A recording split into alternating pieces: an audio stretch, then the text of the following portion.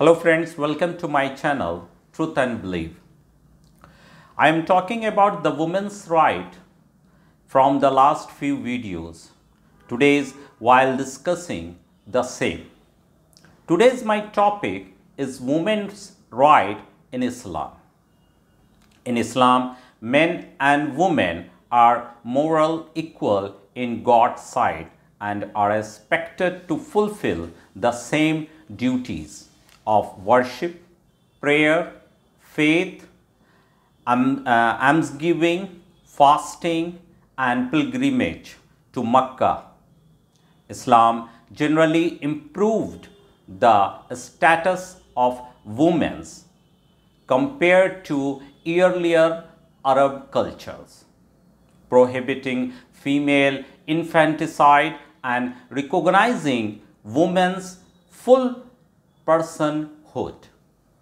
Islamic law emphasizes the contractual nature of marriage, requiring that a dowry be paid to the woman rather than to her family, and guaranteeing women's right of inheritance to an own and marriage property. Inheritance to own and manage property. Women were also granted the right to live in the matrimonial home and receive financial maintenance during marriage and setting period following death and divorce. The historical record shows that Prophet Muhammad, peace be upon him, consulted women and weighted their opinions seriously. Women's Warqa was appointed Imam over her household by Prophet Muhammad, peace be upon him. Prophet Muhammad's, peace be upon him, last wife Aisha was a well-known authority in medicine, history and rhetoric.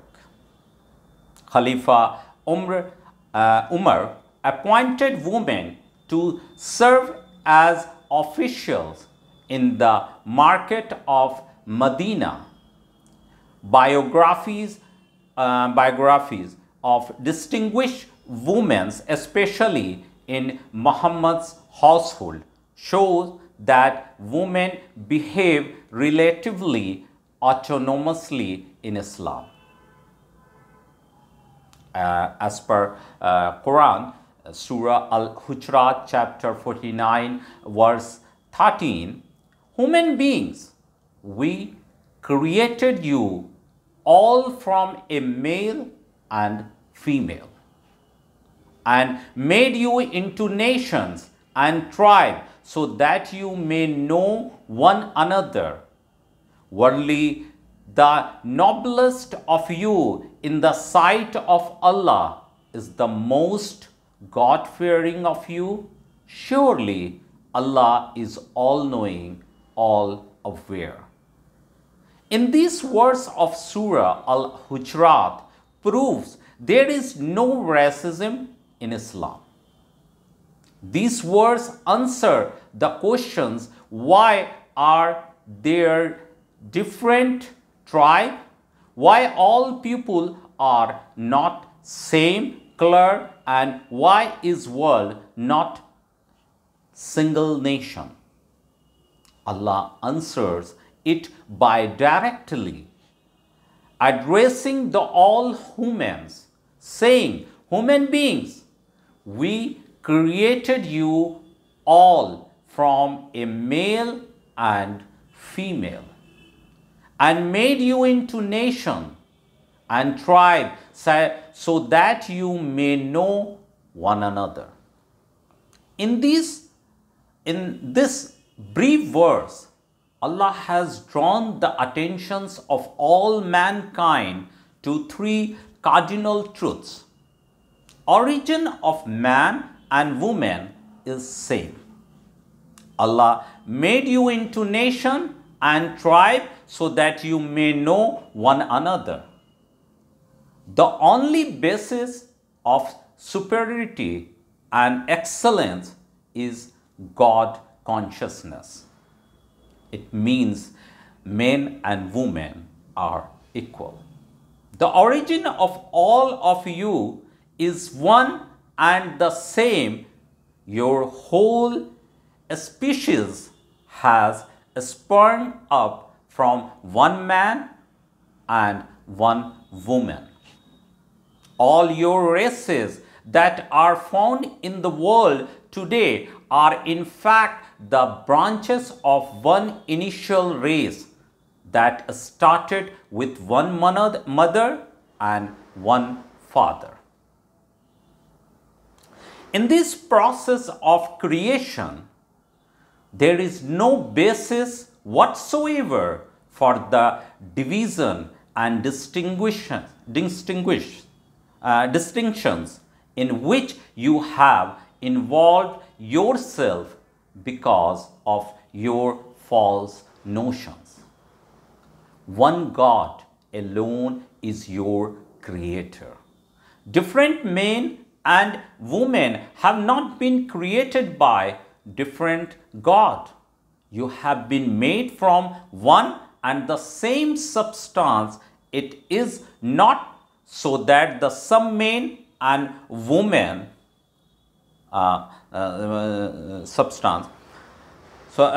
women have been made from some pure and superior substance and some other men and women from some impure or and inferior substance. And you are the offspring of the same parents. In spite of being one in origin, it was natural that you should be divided into nations and tribes. Obviously, all the men and women on the earth could not belong to one and same family.